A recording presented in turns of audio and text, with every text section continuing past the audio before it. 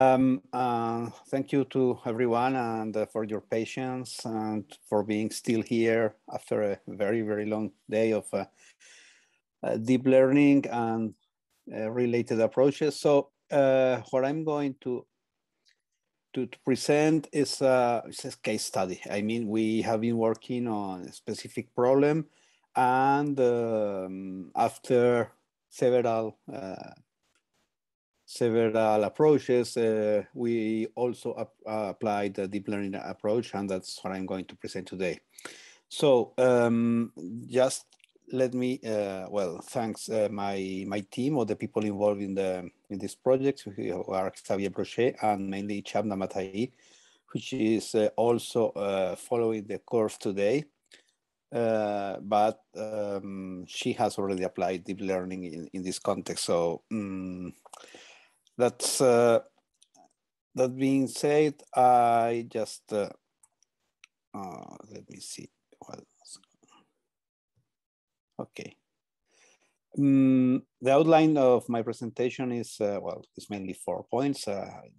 Short introduction to show you the research question, the methodology, and then some results and conclusions and perspective. Is quite schematic, and you will see that I'm not going to present several words, many words, as some people have done, but specific a specific project where we applied quite systematic method, and just to share that, and hoping that that will tell you how do we work on, in some cases.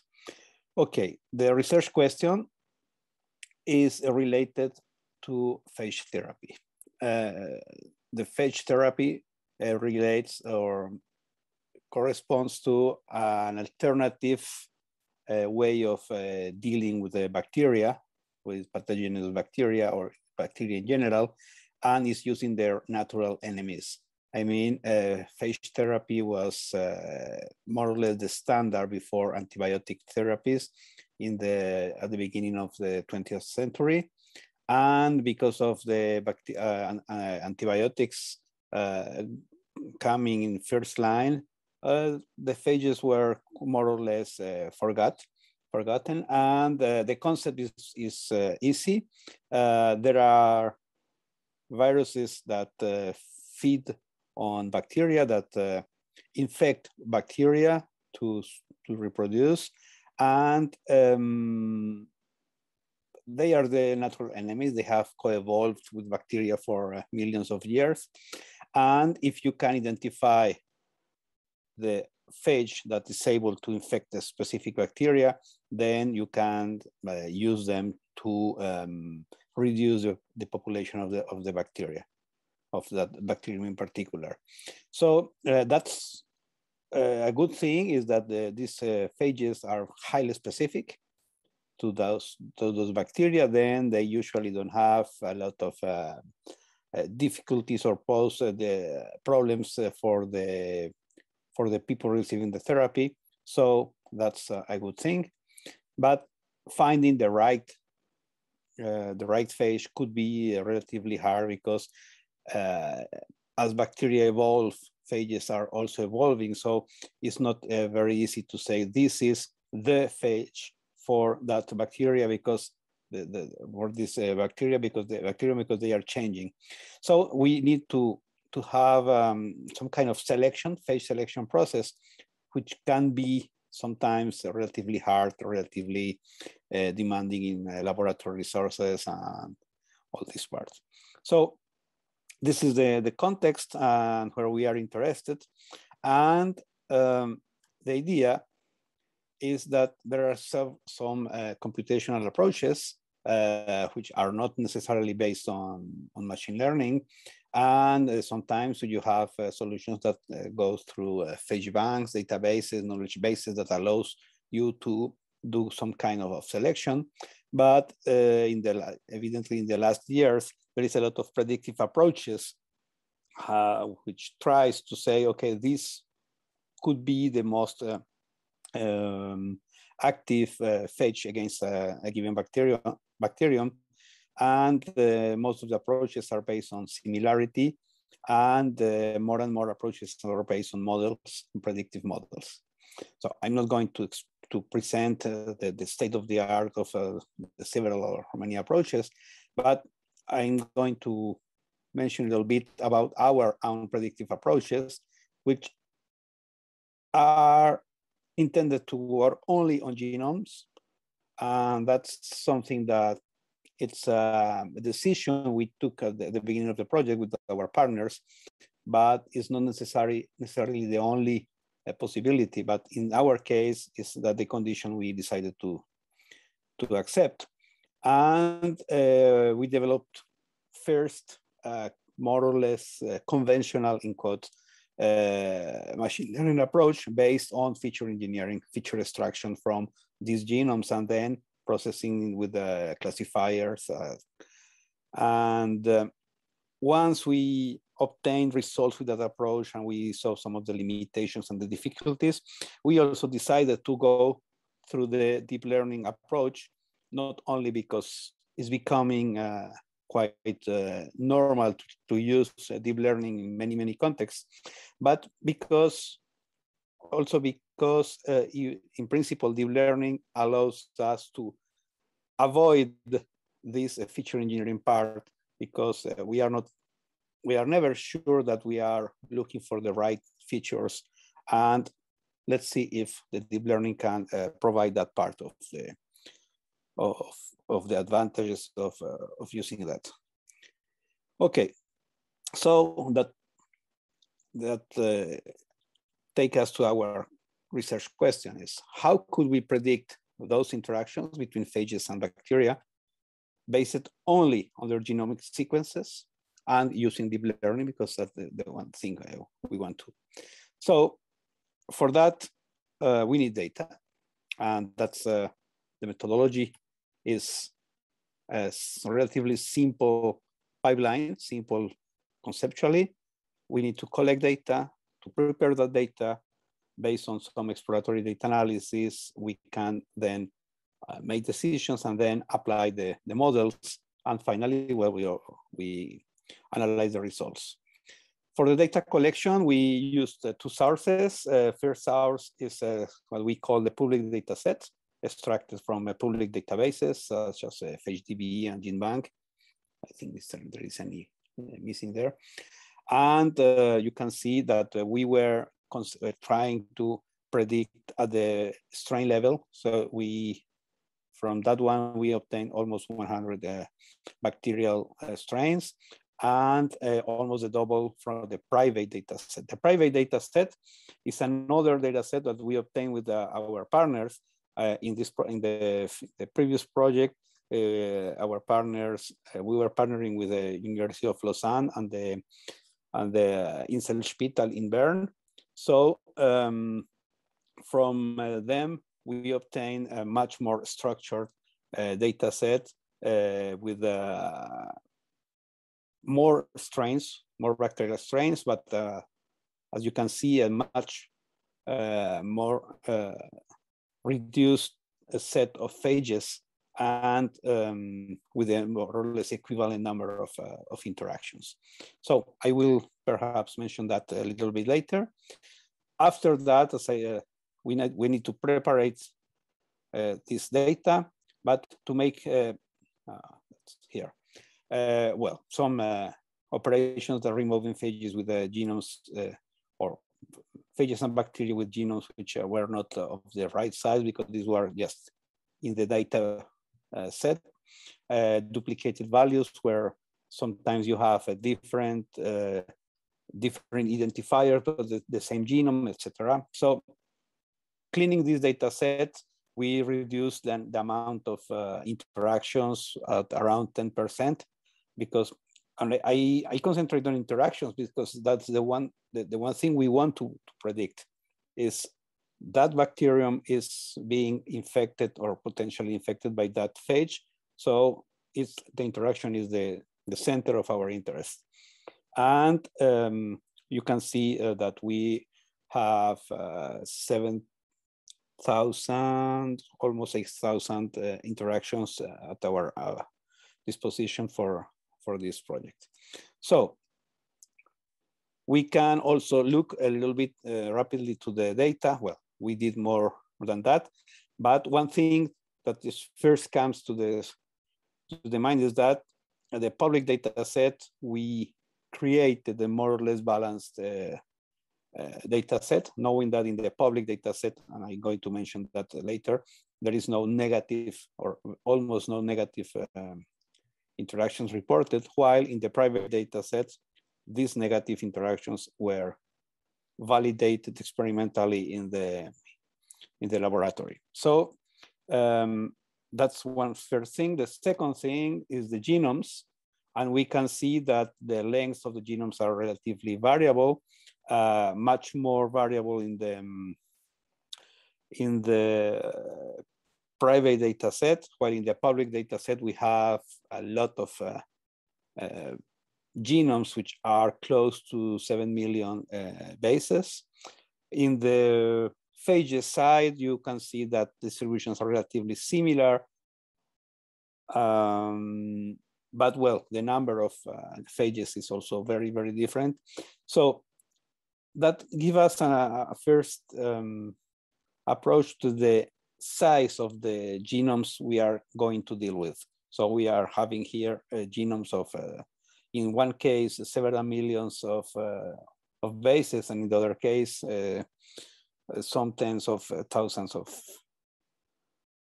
of bases. Okay, so to continue, for deep learning, in the kind of first model we tried, we need to have fixed sequences lengths.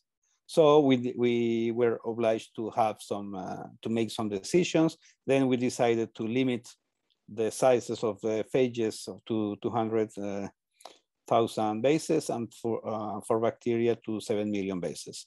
And just note that we have two kinds of organisms with very different lengths. So that's also somehow a challenge that I'm going to mention also in one or two slides.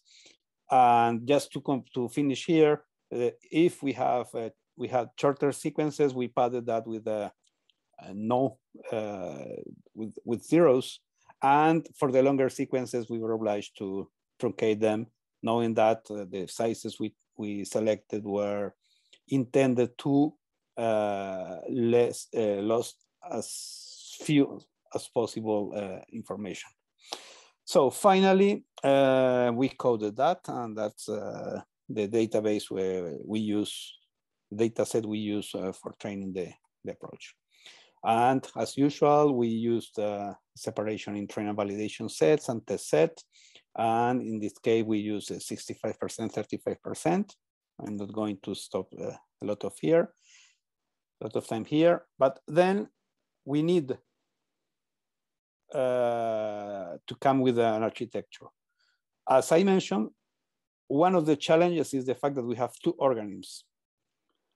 And we have whole genomes from these organisms, and we have different genome lengths and very different genome lengths, which is somehow a challenge, because if we just put together the bacterium and the phage in the given interaction, then the information coming from the bacterium will be much bigger than that of the BacterioPhage, and in some cases the factor is not 35 but even much bigger. So because of that, we came with an approach where we use two different neural networks for separately pre-processing, if you want, the both the organism genomes. And at the end, we combine that for doing the final interaction prediction. If we look at that more in a more schematic way, we have here the architecture. You can see that first we use two different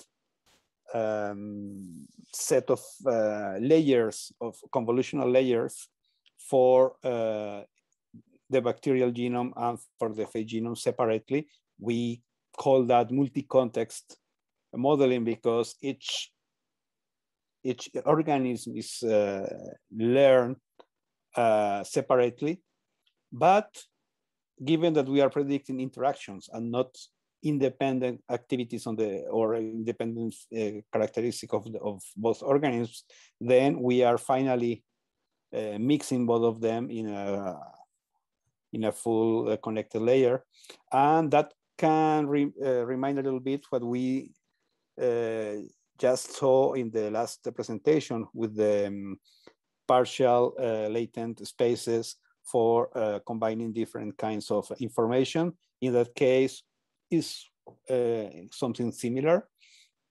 And just notice that the bacterial convolutional part is deeper than that of the phage. In that way, when we arrive to the final prediction layer, or layers, because there are two of them, the amount of information is relatively the same. So there is no phenomenon of completely losing the phage genome information. That was one of the most important decisions at a given moment, because we were having problems trying to put all together or even up learning with the same architecture in both sides. And that amount of information is quite important for the final decision. Okay, so we applied that.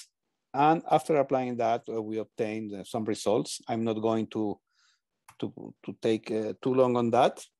And you can, on the test set, the 35%, as I mentioned, we obtained for the full set of bacterial strains and phages that we had in our data set. We obtained performances of, as you can see, from 74% precision, 72% precision, to more or less 86, 85 accuracy in general, and or around 80% for F1 score. So these are the results. And after that, we also were interested more how is going in the different species. And that's at that moment we saw that it's not the same for each. The model is only one. We were quite ambitious to say, okay, we are going to have a very universal model for every bacterium, every phage, and then, well, at least those that we can have in our databases. And then you can see that while, for example, for Staphylococcus aureus, for staph, you have very, very good performances, knowing that we only have 68 data points there. And you can go down in the recall up to 27% in the case of Acinetobacter. And well, it's quite changing. And these are only 4 species that we selected here. So this universal model is perhaps less universal than we wanted, but that allows us also to see that it is in general relatively good, but there are some things to address. And that's the results we have. We can go even deeper in the analysis of the results, but let me stay here and then go to some analysis of these results, and mainly to some conclusions and perspective. In that way, I tried to be not too late at the end. So we consider that our models are relatively good. The performance, it's okay. We wanted more, and we still want more, higher performance, higher classification performance. But that, well, it's an opportunity for improving all these results. The other thing that is that we, because of the context of the project, the clinical context, we are really interested in predicting at the strain level. So what we had at the beginning as only a condition became clearly something that is a hard condition. And when we go to compare our approaches to other approaches, we could see that most of the reported works, which presents a 95%, 97%, when you look more carefully, they work mainly at the genus level or even sometimes at higher taxonomy levels. So the host prediction problem here is mainly very rough compared to what we were looking for. And only some of them go to the species level, and we were really looking for at the strain level. So in that way, we can relativize a little bit about the performances we are obtaining. So we need to explore a little bit more how this approach will compare if we use the similar data sets as the other works. So something still to do. And well, it's normal that it's difficult to compare with other works, and that's something still to do. We are aware of our limitations, and clearly the data distribution is not the best one, but this is the one we obtained with going to these sources. And while we try to keep a balanced distribution with the public data, artificially balanced, the reality from the private data set, I mean the experimental one, the controlled one, is that it is very unbalanced. There is much more negative interactions, because we say that phages are quite specific, so they are not infecting whatever strain or whatever species of bacteria. So it's normal that it's quite unbalanced. And having an artificially balanced data set perhaps is not is something that could be modified. The other thing is that mainly from the public, we have a lot of cases from some, or a lot of information about some few species which are of wide interest, and several others were underrepresented. So the universality we were looking for, taking all the most possible, the biggest amount of bacteria, went under the price of having some of them that are not very well represented. So that could explain the uneven predictive power, and we need to deal with that for stabilizing the models, but the concept still remains relatively satisfactory. And the other thing that I already mentioned is that the negative interactions are missing in general from the public, unless we start doing a lot of experimental work only to obtain these negative interactions. Then the absence of this interaction is rarely reported. The negative results are not part of the publication, so we were obliged to estimate, to use some guesstimation about the negative interactions, knowing that phages are highly specific. We could more or less do that, but it's not 100% certain that it's the case. And so the negative cases in the public database are not perhaps very precise, are very representative of the reality. So knowing that, we are exploring what to do next. First, as usual, we will try to improve and expand the reach of the current approach.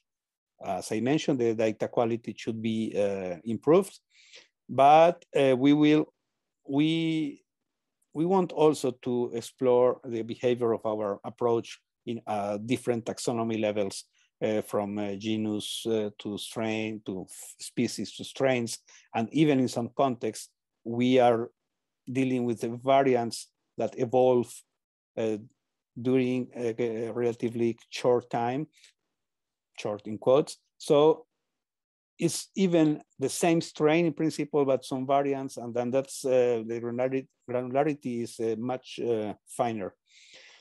But we also have several ideas, and we want to explore to build on top of this approach and to explore novel approaches. And that's related with the state of the art also on phage therapy, where they need, it is well known that phages alone are not necessarily very effective against some bacteria, but usually you need to use cocktails to avoid resistance development on these bacteria, to avoid a relatively mild effect on the bacteria.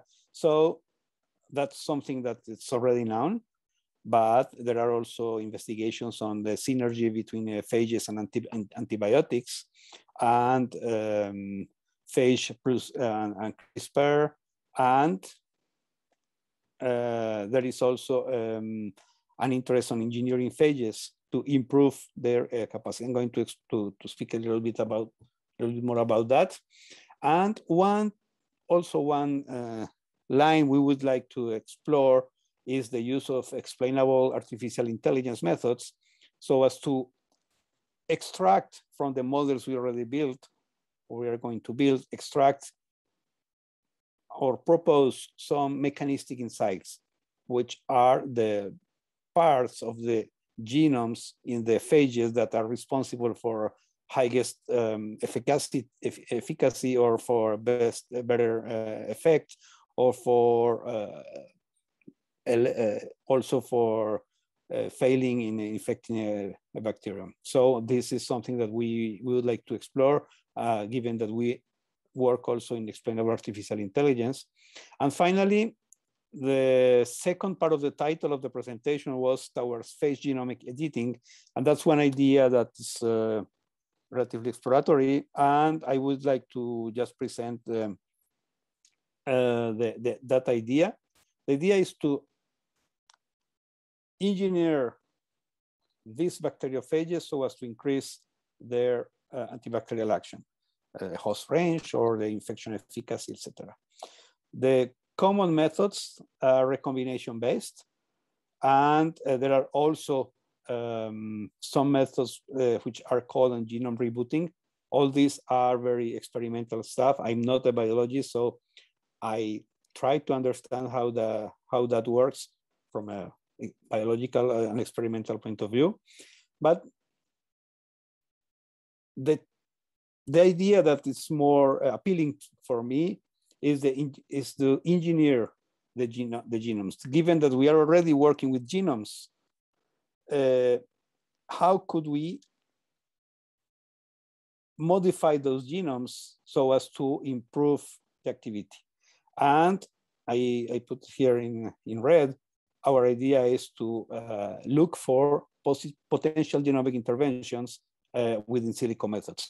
And from that point of view, we have a new question, is how could we modify the genomic sequence of those bacteriophages using deep learning models with the goal of improving their therapeutical value? As I'm an engineer, I have the vision of, okay, we can do some modifications and we would like to improve something, optimization. So that calls for some kind of feedback loop where we have genomes, we have the model I just presented, and the model is predicting the interaction of these genomes. And should I be able to take information from these predictions so as to being able to modify somewhere the genome of the bacteriophage so as to improve its action. I know that it's hard to say we are going to modify whatever, because we can have genomes that are not viable as organisms. So we know, I'm aware that there are some constraints, biological constraints, but because of that, we are trying to do very targeted modifications. But the idea is that one, we have specific bacteria, perhaps a reduced amount of bacteria of interest. We have bacteriophages from our phage bank or whatever kind of SARS. And then we use the predictor we already developed and its predictions to drive a generator. This generator can take several forms. We have explored autoencoders, generative networks. We have been exploring LSTMs and different architectures. And I will be very happy to present that work in a future version of this course or in another event. And with this idea, I finish my presentation. Thank you very much for your attention. Thanks to my team, because they are doing the hard work of dealing with all this data. And well, thank you very much.